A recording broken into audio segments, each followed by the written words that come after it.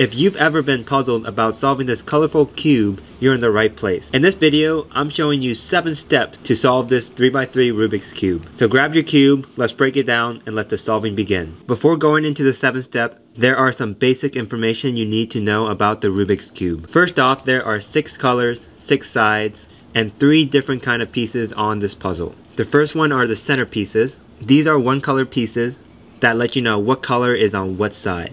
For example, this blue center means this is the blue side, and this red is the red side. Next, we have edge pieces, which are 2 colors, like this white and orange piece. There are 12 total edges on this puzzle. Lastly, we have the corner pieces. These have 3 colors, and there are 8 total corners on this puzzle. Next, we need to understand some basic notation. I'm going to be giving out algorithms throughout this video, and don't worry, algorithm may be a fancy word, but once you know this part of the video, it will make a lot more sense. With the 6 sides of the Rubik's Cube, the side you're looking at is known as the front face, also as the letter F. The top one is the upper, U, right is R, left is L, back is B, and the down face is D. These are the letters to describe what side I'm talking about. If I say the letter U, that means rotate the up side clockwise. You would look at that side directly and visualize going it clockwise. So if blue was my front face, white was my upper face, I moved U like that. U, and when there's a 2 in front of a letter, that means move that side twice. 2U. If there's a character right after the letter, that means it's a prime. U prime, meaning move that side counterclockwise, like that. Another example, R. Visualize clockwise, and this is R, and this is R prime. L, you look at the side, clockwise, L prime. That's all you need to know for the notation. Let's go ahead and scramble this Rubik's Cube. First step is to solve a cross. I usually like to start on the white side. So the white side would be my up face at all time, while the yellow face will be my down face. Since the white center is on top, I'm going to look at the bottom layer on the yellow side, find an edge with the white color on it, like this one, white and orange. Then I want to move the bottom layer so that the color that's not white, which is orange, matches up with the orange center. So I'm putting it directly under where it needs to go. From there, my white side will be my upper face, orange side is my front face, and I do a 2F to move this to the top. And now this white orange edge is connected and in the right place. I'm going to head and find another piece at the bottom layer, which happens to be white and blue. Keeping the white face on the top, I'm going to move the bottom layer so that this white blue edge is on the blue center side. And then I perform 2F and then move it up. Now in this case, this piece is flipped. This is where our first algorithm comes into place. We want to flip this without messing up the other cross pieces. We're going to have the white face at the top layer, the blue face for the front, and do this algorithm. F, U prime, R, U. Now we have flipped this piece, and we still have the white and orange still intact. If you look at the bottom layer and there are no white edges, the only possibility would that they would be at the top layer or in the middle layer. In this case, we want to bring one of them down without messing one of the cross pieces put in place. For example, this green and white. We can move this piece down, move this out the way, and put the white and orange cross piece back. Now we have this at the bottom, white and green. We can move this piece to the green center and then perform a 2F. Notice how another white piece is in that place. So doing 2F, we'll put the white-green edge piece to the correct place while keeping the other cross pieces intact and moving the last one down to the bottom layer.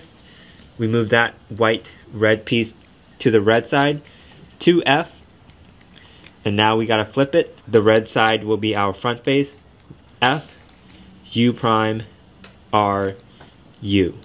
Now that's in the correct place, and all 4 edge pieces have completed the white cross. Congratulations, you did your first step, and time to move on to step number 2. The second step is to solve the 4 white corners. We're going to look at any corner that contains white in the bottom layer, like this white, red, and blue piece. If one of the white pieces is not facing down, we look at the piece next to it, which happens to be red. We want to move the bottom layer so that that piece, red, matches up with the red center. Now red will be our front face, and the corner we're trying to put will be on the bottom right, trying to bring it up right here without messing up the cross. Red as your front face, the algorithm is R prime, D prime, R. And that will put that piece up while not messing up the white face. Now for our second piece, this white, orange, blue, we want to move the bottom layer so that piece is directly under where it needs to be.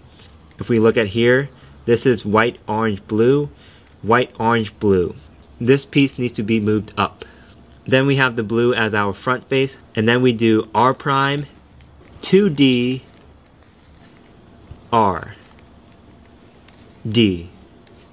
Now this should look familiar from the first corner we solved. White is not facing down. We have blue connected to the blue center.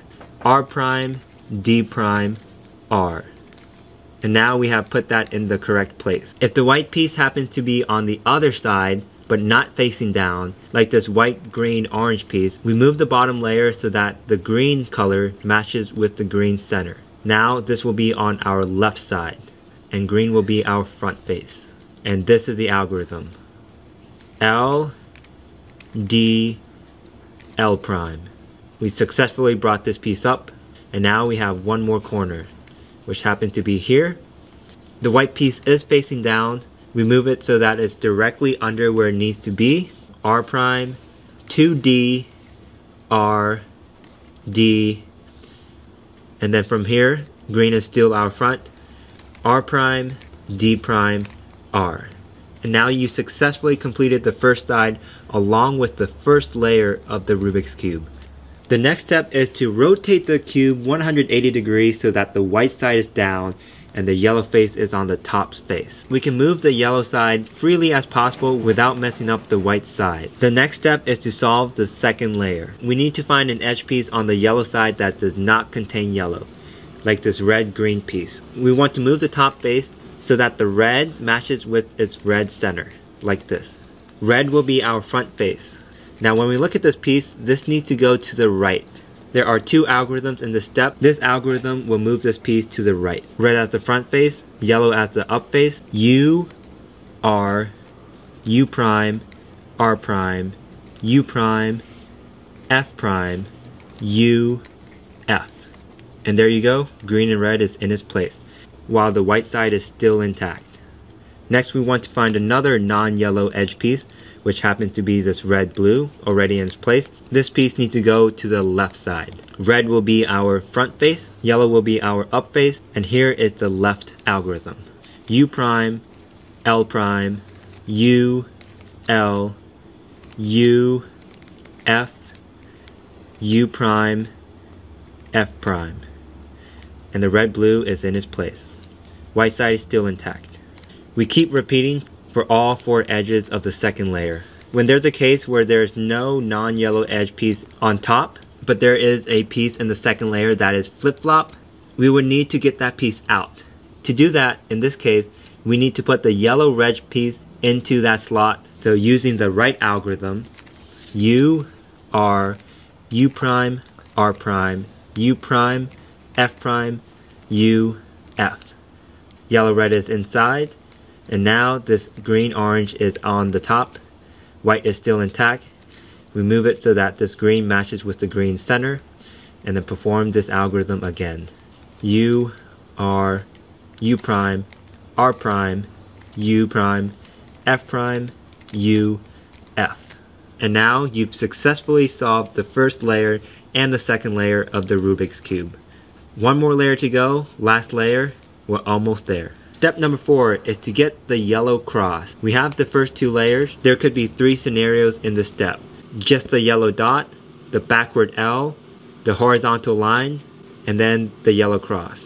We can still move the top layer freely without messing up the first 2 layers. In this case, we have 2 edge pieces complete. We want to form a backward L, like this. Yellow will be the top face, green will be the front face, and use this algorithm.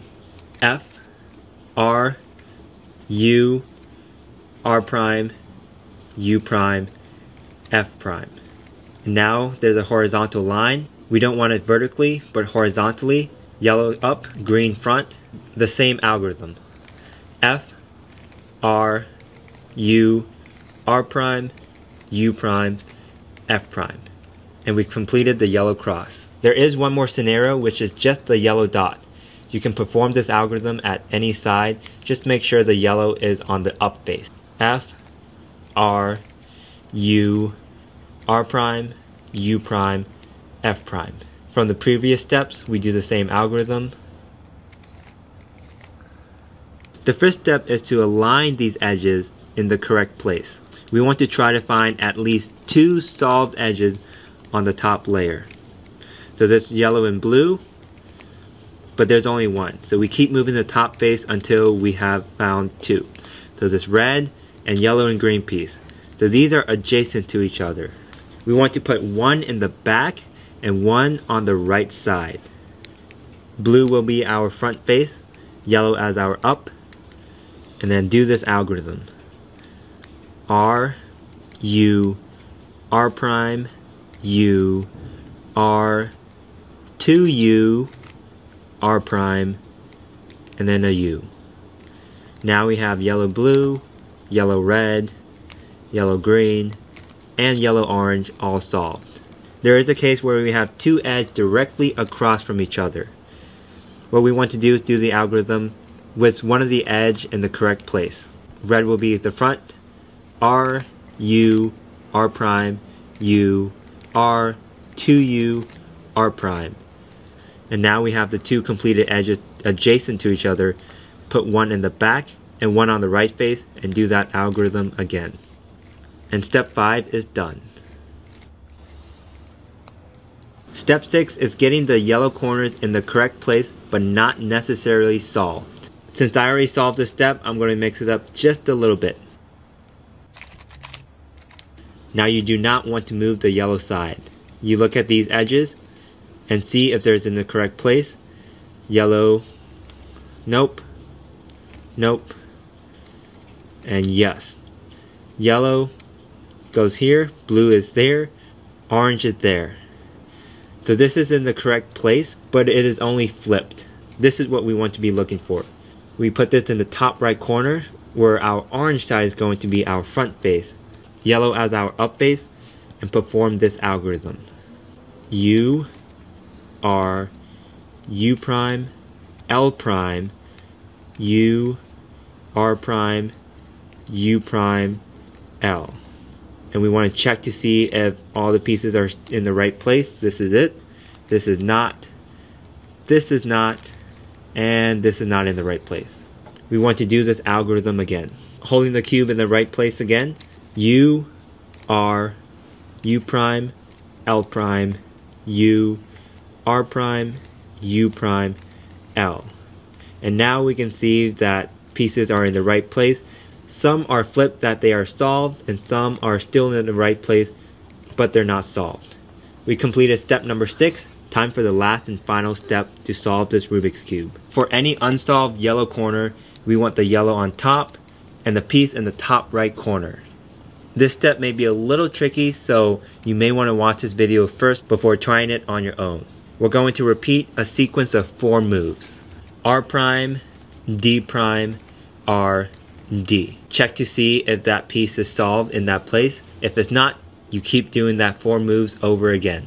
R prime, D prime, R, D. Not yet. The rest of the Rubik's Cube may look messed up, but you do not want to rotate the cube. Keep doing it again. R prime, D prime, R, D. Not yet. R prime, D prime, R, D. Now without rotating the cube, this in the right place, all you want to move is the top layer, keeping the orange center on the front and moving it so that the next unsolved piece is in that slot. In this case, yellow, red, green. And perform the 4 move algorithm again. R prime, D prime, R, D. Not solved yet. R prime, D prime, R, D. Solved.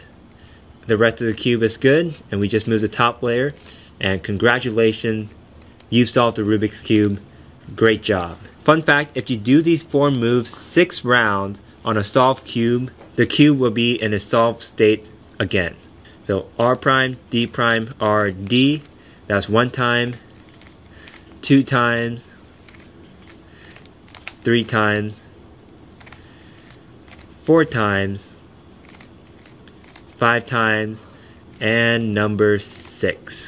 That's the fun fact, 4 moves, 6 times. Let me know if you have any questions on solving this Rubik's Cube. I'll try my best to answer your comments. Thank you so much for watching this video. I hope you solved it. I'll have all the algorithm and information in the description for you to check. Thanks again, and please let me know if you have any questions. I hope you guys have a great day.